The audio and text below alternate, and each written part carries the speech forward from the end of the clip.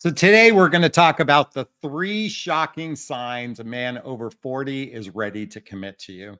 Now, I want to share with you why it's shocking because, quite frankly, what I'm going to share is ridiculously obvious. And yet, at the same time, it feels rare. It feels rare for many of the women out there who are over 40 who seek a significant relationship. It feels rare to believe that there are men ready to commit. And so, well, actually, we're going to frame that because I said a belief. It seems rare that they're actually going to commit. And yet, I do want you to know that there are plenty of men out there who are ready for full commitment as long as some of these criteria have been met prior to meeting you, or at least in the process of dating you, because this is where the shocking aspects of this come up. And I'll just say these are, strong signs that at least you're on the right path. So let's look at dating currently today. I think there's more signs that he's not into you than being into you. I think that's the case. I've noticed that there's a significant percentage of men who are rather flaky in their behavior, their attitudes, and their performance or their actions within the dating realm. That's because, sadly, hookups, friends with benefits, situationships, and casual relationships are the predominant norm that we're experiencing today in the dating marketplace. See, I believe serious relationships or even marriage is on the decline. And it's mostly because physical intimacy barely costs anyone anything.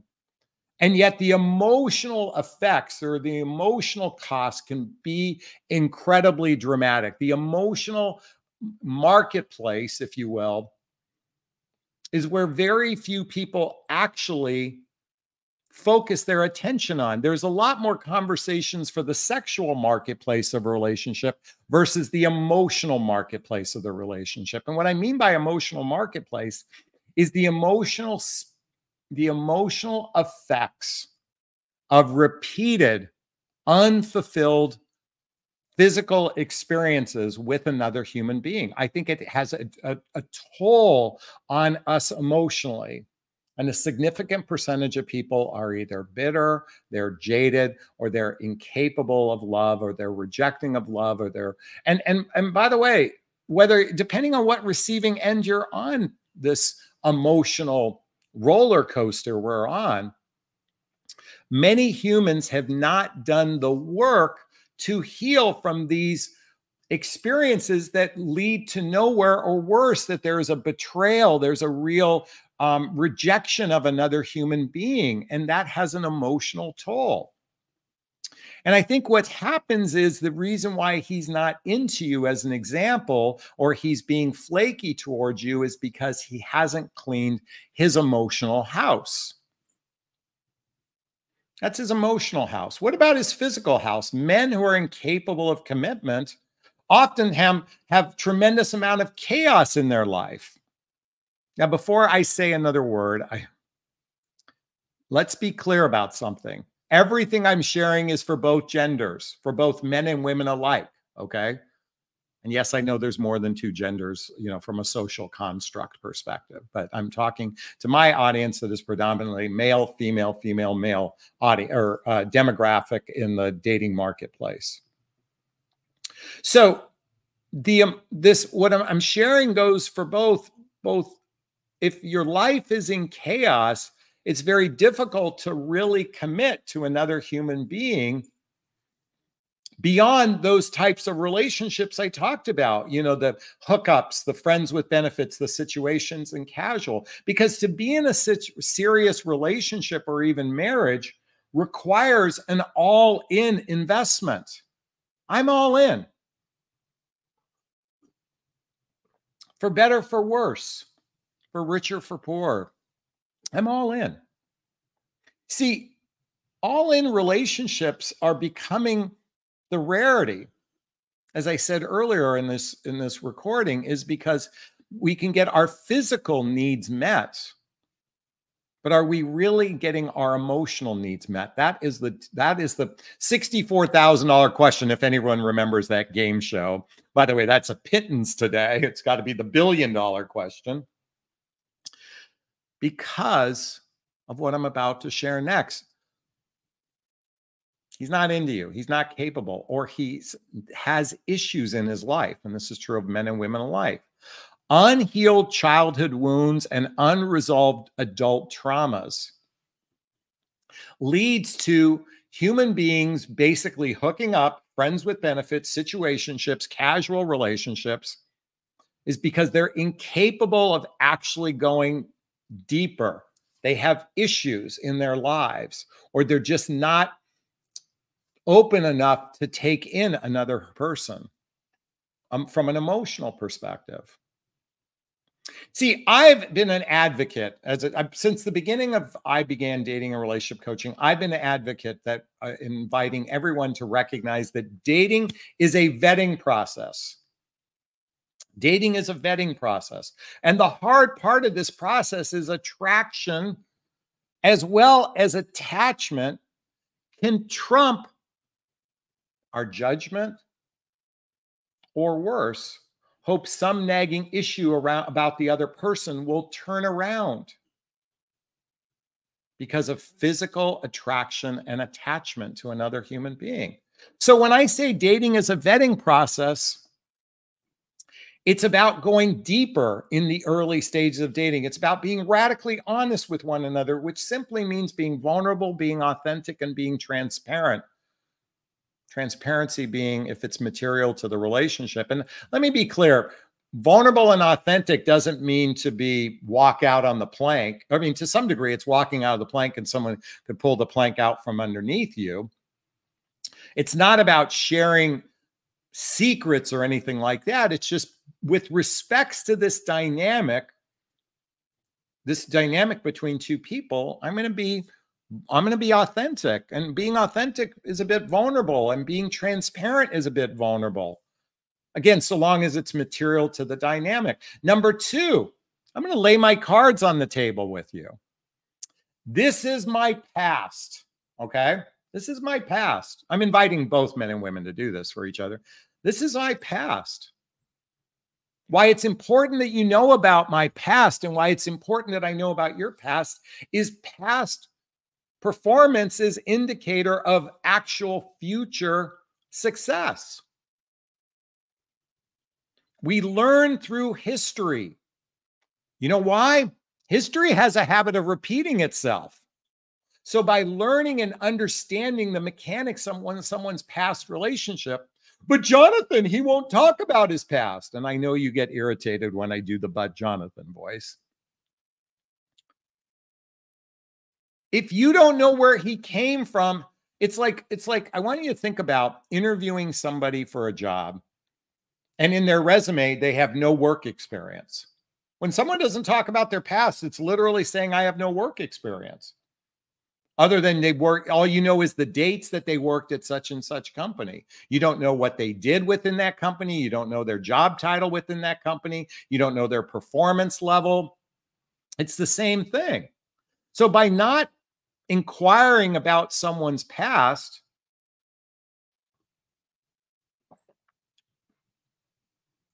is missing out on some of the most important information in dating. So laying your cards on the table.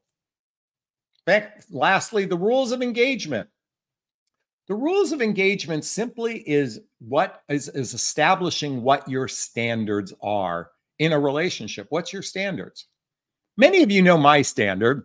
I'm seeking a relationship where we spend 3 or 4 days and nights a week together, doing shared activities, hobbies, mutual interests, spending time with family and friends, traveling together, teamwork, building skills, both in our personal and our professional life, intimacy, both physical and emotional intimacy that leads to either moving in together or getting married. That's my standard. The rules of engagement is establishing your standard with someone, having them establish their standard with you, and then seeing where there's a cohesiveness within this standard. Radical honesty. laying your cards on the table, the rules of engagement. This is all in the process of vetting. By the way, if you need some support, you see this link right here to schedule a discovery call with me. Schedule a discovery call with me to see if working with a coach is right for you. My whole area of expertise is designed to improve your picker, your man picker out there. Many of you have a broken man picker. Many of men have a broken women picker out there. Most everybody has a broken picker.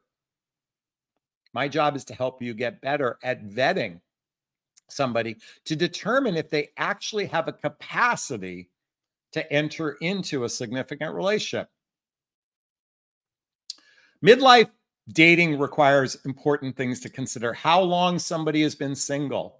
Do they have past residue from their most recent relationship and or maybe their significant relationship?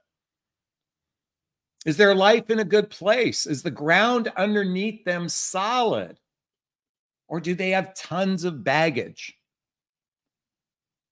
So these shocking signs that I'm about to share with you, I said before shocking because it seems rare. And yet they're fairly good signs that a guy is ready to commit to you. Number one, he's intentional about a serious relationship and he makes you a priority. Now, what does that mean? Because I know those are two inside of one. Intentional is he's clear about wanting a serious relationship. Some men are very clear. I'm good with the hookup. And a lot of you women will say yes. I'm good with friends with benefits because I might be able to change his mind. I'm good with the situationship because I might be able to change his mind. I'm good with a casual relationship because I might change his mind. See, it seems rare because a lot of men, it's shocking because a lot of men will say, I'm not looking for anything serious. And you'll accept it. You'll accept it. A good sign a man is ready to commit when he's very clear. The reason why I share with you my standard, oh, by the way, my coffee mug says, don't make me go all psycho roommate on you. My standard represents that clarity that I want to either get remarried or live with someone. And within that, if I'm intentional in the process and I meet somebody who meets me at that place and I feel as though that I'm speaking for myself, but men as well, if there's a bit of chemistry between the two of you, he'll make you a priority. Priority means that he won't allow the balance of his life to consume him. You know, many men and women are consumed by raising their children. They're consumed by it. By the way, they're almost better off with a casual relationship, friends with benefits, or a situationship or a hookup. Because for some people, and by the way, children are a priority. We have to recognize that that is a huge aspect of our lives. And for some people, it's difficult to fully commit to another person when you're committed to raising children. That's just a recognition. And by the way, for most people in midlife these days, for people in their 50s and 60s, they're seeking empty nesters because of this. And this directly affects the third sign I'm about to share with you. But they make you a priority. That's a really good sign. Number two, he actively tries to help you in your life. He's actually making effort. Now, it could be on small scale. He might help you fix things around the house. That's a really good sign when he's making effort to help you in your life. Maybe he's giving you financial advice. Maybe you're giving him financial advice. Maybe he's helping you, we already say fix things. He's just there as an emotional support, but he's genuinely trying to help you in your life. You know the difference between those guys that are kind of like, hey, just show up at my place. I'm fascinated how many men are entering into long distance relationship and they expect the woman to always come to his home. They're not willing to make that effort the other way around. That's not helping. He's actively helping with your life. And number three, He integrates you into his life. He integrates you into his life, and he wants to be part of your life. He wants to be part of your life. He integrates you in his life. The reason why this is so shocking is because so few people are actually doing this. This is probably the number one sign. Well, it's not number one, but it's such a high ticket sign that if someone wants something serious with you, when they actually integrate you, but they also want to be integrated into your life. It is through integration that we're ever going to turn something into something serious, because otherwise, I want you to think about hookups. There's no, you show up at my house, I show up at your house, we have sex, that's it. Friends with benefits, you show up to my house, I show up to your house, but we'll Netflix and chill before the sex. Okay. Situationships. Well, situationships are like, hey, listen, I want to have the benefits of being with you whenever I want, but I have the benefits of being with whomever I want, whenever I want. Okay. Casual relationships might have monogamy and exclusivity built in,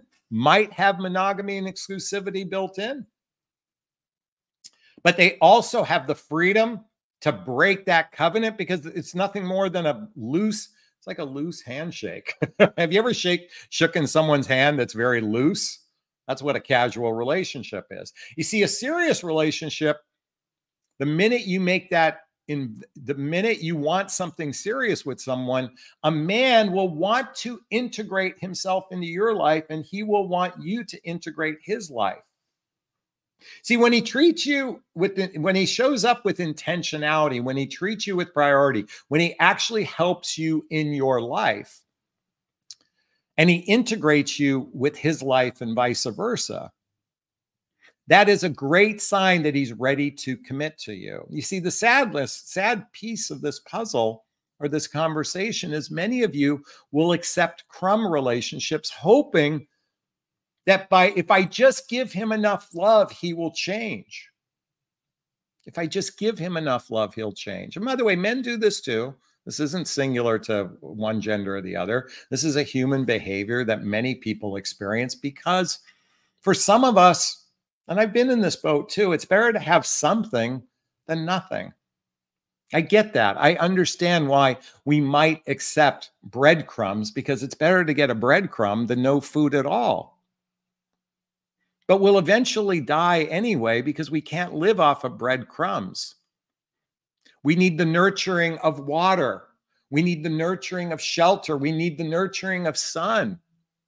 And we need the nurturing of full bellies to actually be able to have a fully fulfilled life if you want to be in partnership with someone. By the way, I'm a big proponent, everyone.